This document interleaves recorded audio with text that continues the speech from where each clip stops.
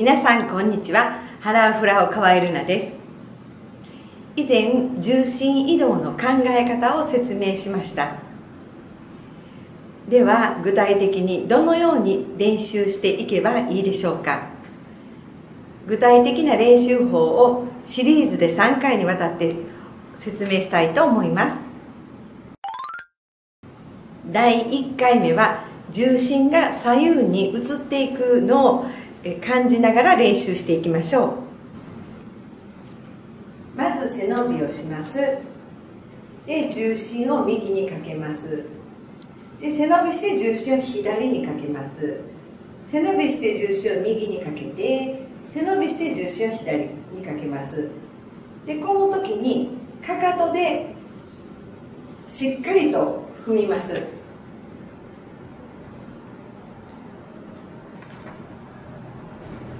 重心を右や左へかけたとしても、この体の中心軸はいつも真ん中に保っている。これが大切です。背伸びの時に体の中心軸がここに入ってますよね。で、体重を右にかけてもこの中心軸は変わらず真ん中で同じ場所にあります。上下はしますが、中心軸自体は右や左にはぶれずに行います。これがとっても大切です。今から悪い例を2つしたいと思います。で、1つ目は、この体の中心軸は真ん中にあるんですが、中心軸がこういうふうに右に行く時は右斜めに流れて、左に行く時には左斜めに流れて、こう軸が斜めにぶれてしまっているという悪い例をしたいと思います。で、いきますよ。立って右の時に、で、立って左、立って右、立って左、こう軸が明らかにこう斜めにぶれてますよね。これが1つ目の悪いパターンです。で、2つ目は中心軸は立っているんですが、重心移動に伴ってこう軸がこう平行移動してるっていうんですかね、そうなってる方の悪い例をしたいと思います。立って右、立って左、立って右、立って左、こう明らかにこう軸がこう横にずれてますよね。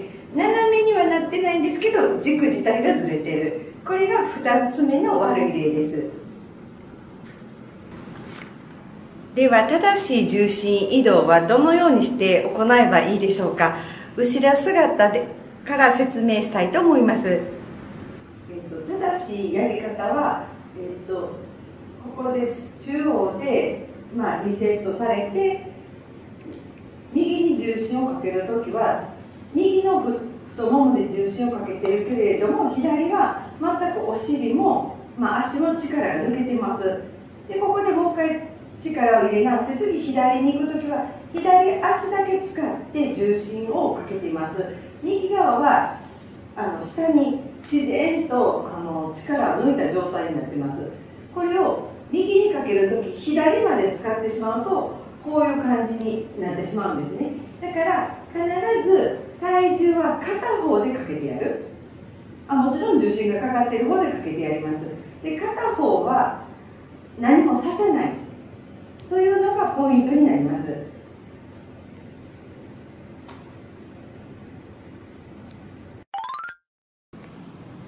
今日は右や左に重心移動をかけるやり方を説明しました。ポイントは重心がかかっている足を使うです。ありがとうございました。